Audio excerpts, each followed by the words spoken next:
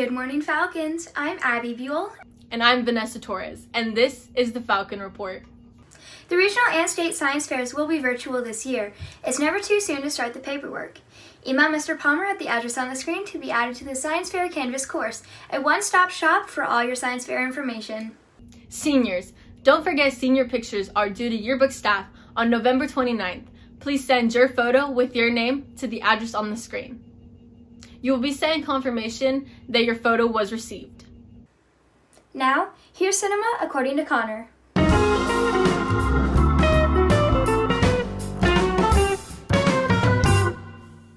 This is my first episode of my show, and so I thought I'd talk about something that fascinates me, and I think it's too often overlooked. Color in movies. On September 13th, 1917, scientists and movie producers got together to create the first Technicolor film, The Gulf Between, a romantic comedy. But since it was a new science, the movie turned out as a total flop. Some people in Hollywood thought that Technicolor was unnecessary, but soon after the beginning, many hit classics came out in Technicolor and jump-started the industry. Most movies have a color palette, and some of them are much more interesting than others. Wes Anderson, for example, always creates awesome, unique colors that keep throughout the whole film.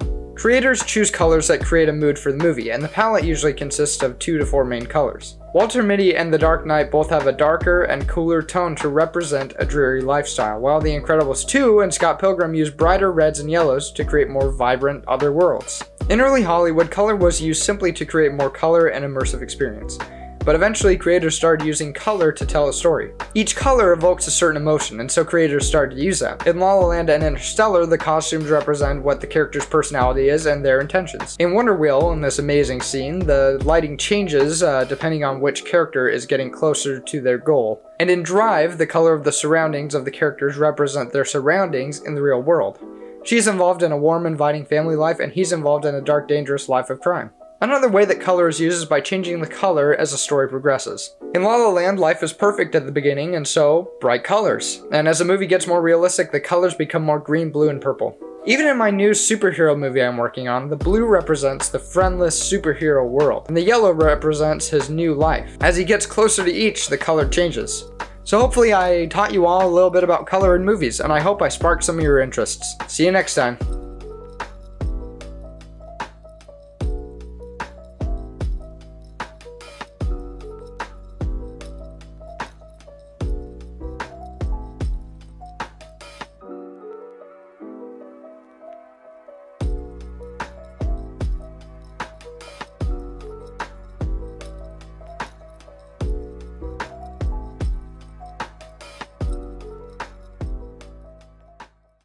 Cyber Patriot Club is up and running. If you want to join or find out more, please email Mrs. LaViolette at the address on the screen.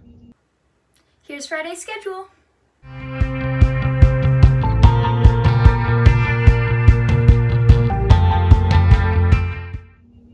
TSA Podcast Club and Video Production Club are about to get started. For this year, if you are interested in creating your own podcasts, short films, broadcast productions, for fun, or competition, please reach out to Mrs. LaViolette at the address on the screen.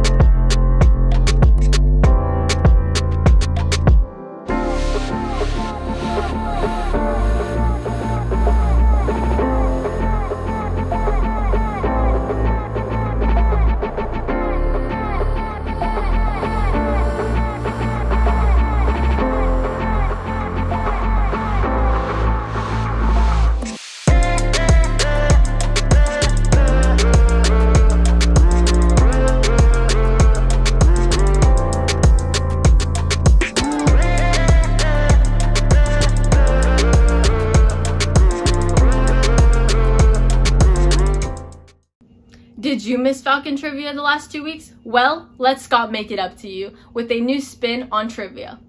Take a look at Falcon Trivia 2.0.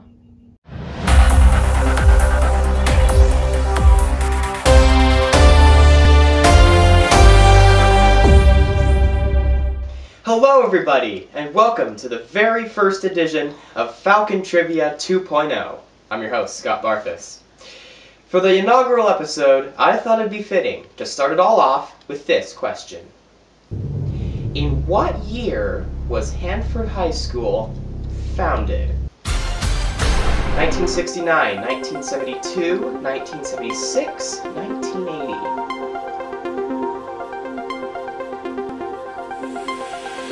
Alright, time's up. Do you have your answer? Let's see if you were right. And 1972 was the correct answer. According to the school profile, Hanford was originally built as a K-12 school, a remodel was completed in 2006, and last year, the school served a total of 2,079 students. Incredible. That's today's Falcon Trivia 2.0 question. If you have any tantalizing trivia tidbits that you'd like to share, don't hesitate to send it our way at falcontrivia2.0@gmail.com. We'll see you next time. Have a wonderful day. That's all for today. I'm Vanessa Torres. And I'm Abby Buel, and this has been the Falcon Report.